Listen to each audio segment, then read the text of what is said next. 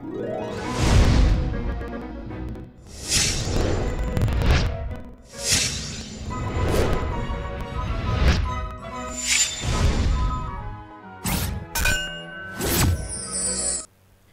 NRS Royal viewers. அதாவது share marketing அப்படின்னா என்ன அப்படின்றது பத்தியும் இன்னைக்கு அதோட நிலவரம் என்ன அப்படின்றது தெரிஞ்சுக்கிறதுக்கு பத்தியான புதுமையான நிகழ்ச்சி தான் இது மணி ஓசை. அண்ட் இதுல வந்து நமக்கு இந்த மாதிரியான மார்க்கெட் பத்தின டீடைல்ஸ்லாம் கொடுக்கறதுக்கு நம்ம கூட லைன்ல இருக்காங்க நம்மளோட எக்ஸ்பர்ட் சேதுராமன் சார். ஸோ அவங்க கிட்ட பேசி இன்னைக்கோட மார்க்கெட் நிலவரம் என்ன அப்படின்ற மாதிரி தான் நீங்க கேட்டு தெரிஞ்சுக்க போறீங்க. வணக்கம் சார்.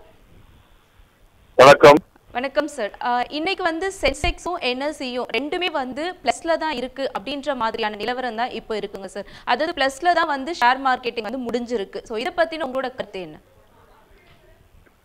இந்த தினம் வந்து சந்தையில என்எஸ்சியுடைய போக்கும் சரி பிஎஸ்சியுடைய போக்கும் பார்த்தோம்னா ஒரு காலையில வந்து ஒரு விஷய தவிழ்ந்தது. 11 மணிக்கு போய் பார்த்தோம்னா மார்க்கெட் மறுபடியும் மேலே ஏற ஆரம்பிச்சது. கண்டிப்பா சார்.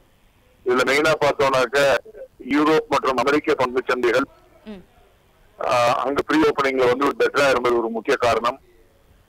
இரண்டாவதாக அந்த சிட்டில வந்து திடீர்னு அந்த கம்பெனிகள் எல்லாம் சீரியஸ் பண்ண கம்பெனி எல்லாம் மறுபடியும் லிஸ்ட் பண்றதுக்கு வந்து அந்த ரிலாக்ஸேஷன் பண்ணிருக்காங்க ரூல்ஸ்ல. சோ இதெல்லாம் வந்து மார்க்கெட்டுக்கு வந்து ஒரு வரவேற்கத்தக்க விஷயமாக இருந்ததுன்னு சொல்லலாம். நிச்சயமாக நிச்சயமாக. சோ மெயினா வந்து இந்த இன்ஃபர்மேஷன் வச்சுதான் ஒரு 80 பாயிண்ட்டுக்கு மேல நிப்டியும் பேங்க் நிப்டி ஒரு 320 பாயிண்ட்டுக்கு மேல ஏறி இருக்குன்னு சொல்லலாம். சோ இந்த போக்குல வந்து இன்னைக்கு எஃப்ஐடைய பங்கு அவங்களுடைய வர்த்தகத்துல வந்து அதிகமா வந்து முதலீடு செய்யல. நேற்றைய தினமுறையும் அவங்க வித்திருந்தாங்க. இந்த தினம் ஒண்ணு பெருசா பண்ணாதனால நமக்கு வந்து அதனால ஒரு பெரிய இம்பாக்ட் இல்லைன்னு சொல்லலாம். சோ எஃப்ஐல வந்து இம்பாக்ட் இருக்காது அப்படின்ற மாதிரி நீங்க சொல்றீங்க இன்னையோட மார்க்கெட் ஸ்டேட்டஸ் வச்சு பார்க்கும்போது. சோ இன்னைக்கு இன்வெஸ்ட் பண்ணதுல வந்து யாரெல்லாம் வந்து ரொம்ப அதிகமா கெயின் பண்ற மாதிரி இருக்கும் சார்? இந்த தினம் வந்து பார்த்தோம்னாக்க like tech Mahindra, Tata Motors, ITC இது மாதிரியான பங்குகள்லாம் வந்து அதிகமாக வந்து மேலே ஏறுனதுன்னு சொல்லலாம். சோ இவங்க எல்லாம் வந்து டாப் கெய்னர்ஸ் அப்படி வேணா சொல்லலாம் இன்னைக்கு. அப்படிதானங்க சார்? ஆமா, டாப் கெய்னர்ஸ். ஆமா. ஓகே. அதே மாதிரி நம்மளோட டீடைல் வந்து டாப் லூசர்ஸ்லாம் யார் அப்படின்னு பாத்தீங்கன்னா power grid and Asian paint இவங்களா இருக்காங்க. சோ இது எதனால இந்த லூசர்ஸ் ஆச்சு அப்படின்னு நீங்க நினைக்கிறீங்க? மெயினா டாடா மோட்டார்ஸ் பொறுத்தவரை பார்த்தோம்னாக்க ஆட்டோமொபைல் இண்டெக்ஸ் வந்து பெட்டரா இருக்கு. ஓகே. சோ அதனால டாடா மோட்டார்ல வந்து ஒரு பையிங் வந்துன்னு சொல்லலாம். ஓகே. டெக் மஹேந்திராவை பொறுத்தவரையிலையும் கம்பெனில ஏதோ நிறைய லே ஆஃப்னு சொல்லிட்டு ஒரு ரூமர் 2 நாளா இருந்தது. அது இல்லை என்பது போல அந்த ஒரு அறிவு வந்த உடனே அதுலயும் கொஞ்சம் பயம் வந்ததுன்னு சொல்லலாம். எதனால இந்த ரூமர்ஸ் வந்து ஸ்டார்ட் ஆச்சு அப்படின்னு நீங்க நினைக்கிறீங்க சார்? இதனால வந்து ஐ மீன் இன்வெஸ்டருக்கு ஏதாவது தாக்கம் இருக்குமா? அதாவது இது எல்லாமே வந்து அன்றைய தினம் கேட்கறவங்க இருக்கும் லாங் டேர்முக்கு சம்பந்தம் இல்ல. சோ எந்த ஈவெண்ட்டுமே அது வந்து பாத்தீங்கன்னாக்க 1 நாள் இல்ல 2 நாளைக்கு முதல்ல இருக்காது. ஓகே. சோ அந்த ஷார்ட் டேர்ம் ஈவெண்ட் வந்து அதுக்குள்ள வந்து அதனுடைய இம்பாக்ட்ல முடிவடைஞ்சிடும். ஓகே. சோ அதே மாதிரி பார்மாசூட்டிக்கல் செக்டர் பாத்தீங்கன்னாக்க நிறைய வீழ்ச்சி அடைஞ்சிருந்தது. அதனால அது மறுபடியும் ஒரு பையிங் வரதுனால அது மார்க்கெட்ல வந்து ஒரு பையிங் வந்திருக்கு. ஓகே. இன்னைக்கு சொல்லுங்க. இன்னைக்கு எக்கனாமிக் ஈவென்ட்ஸ்லாம் எதுவா இருக்கும் சார் நீங்க சொல்றீங்க? எக்கனாமிக் ஈவென்ட்ஸ் பார்த்தோம்னாக்க இந்த தினம் வந்து மெயினா அந்த செபில வந்து ரிப்போர்ட் கொடுத்திருக்கிறது. அதாவது அந்த 130 கம்பெனிகளும் வந்து திருப்பி மறுபடியும் கொண்டு வரதுக்கு உண்டான இன்புட் கொடுத்திருக்கிறது. ஓகே. அதை தவிர வந்து நிறைய அந்த காலாண்டு ரிசல்ட்ஸ் எல்லாம் வந்துட்டு இருக்கு. கார்பரேட்ஸ்ல Q1 சொல்லுவாங்க, அது வந்துட்டு இருக்கு. ஓகே. சோ அது வந்து ஒரு மெயின் இன்புட்னு சொல்லலாம். சோ அந்த 331 நிறுவனங்கள் வந்து திரும்பி கொண்டு வரதுக்கான ஒரு சான்ஸ் இருக்கு அப்படின்றது தான் இன்னைக்கு எக்கனாமிக் ஈவென்ட்ஸா இருக்கும் அப்படி நீங்க நினைக்கிறீங்க? அப்படிதானே சார்? சோ இது வந்து அதுதான் வந்து ஒரு மேஜர் மார்க்கெட்ல ஒரு ட்ரெண்ட் செட்டர்னு சொல்லலாம். ஓகே. இது ஒரு பிளஸ்ஸா இருக்கும் மார்க்கெட்ல அப்படி நீங்க நினைக்கிறீங்க இன்னையோட எக்கனாமிக் ஈவென்ட்ஸ்ல?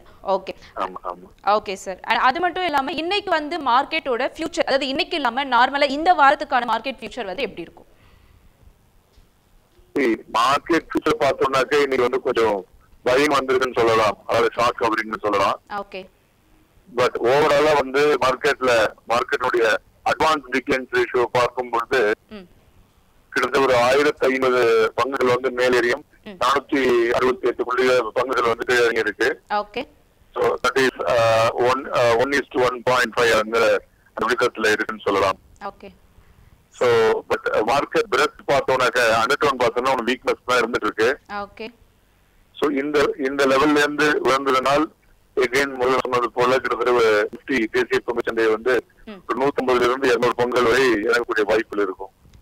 150 பாயிண்ட்ஸ் வரைக்கும் இறங்கலாம் அப்படின்றது தான் உங்களோட கெஸ்ஸா இருக்கு அப்படிதானே சார்? ஆமா ஆமா.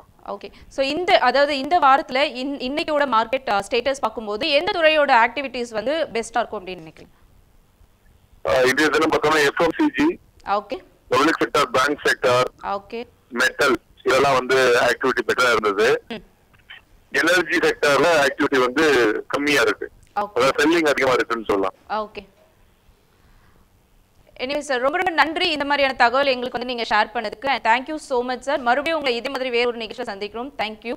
அண்ட் எனவே நேயர்களே, இன்னைக்கு வந்து மார்க்கெட்டோட ஸ்டேட்டஸ் என்ன இருக்கு அப்படின்றது வந்து உங்களுக்கு தெரிஞ்சிருக்கும் அப்படின்னு நினைக்கிறேன். ஸோ இது மூலியமா உங்களுக்கு வந்து நிறைய ஐடியாஸ் கிடைக்கலாம். லைக் எந்த ஷேர் மார்க்கெட்டிங்ல வந்து நீங்க இன்வெஸ்ட் பண்ணலாம், எதுல இன்வெஸ்ட் பண்ணா வந்து உங்களுக்கு கெயின் கிடைக்கும் அப்படின்ற மாதிரி. ஸோ இது வந்து உங்களுக்கான ஒரு விழிப்புணர்வு ப்ரோக்ராம் தவிர இது உங்களுக்கான அட்வைஸ் இல்லை, இது ஜஸ்ட் விழிப்புணர்வு. ஸோ எதுல எப்போ நீங்க இன்வெஸ்ட் பண்ணலாம் அப்படின்ற டிசிஷன் நீங்க தான் எடுக்கணும். ஸோ இதே மாதிரி நாளைக்கு வந்து மணி ஓசை ப்ரோக்ராம்ல வந்து உங்களை வந்து நான் சந்திக்கிறேன். அதுவரை உங்களிடமிருந்து விடைபெறுவது உங்கள் ராஜ்.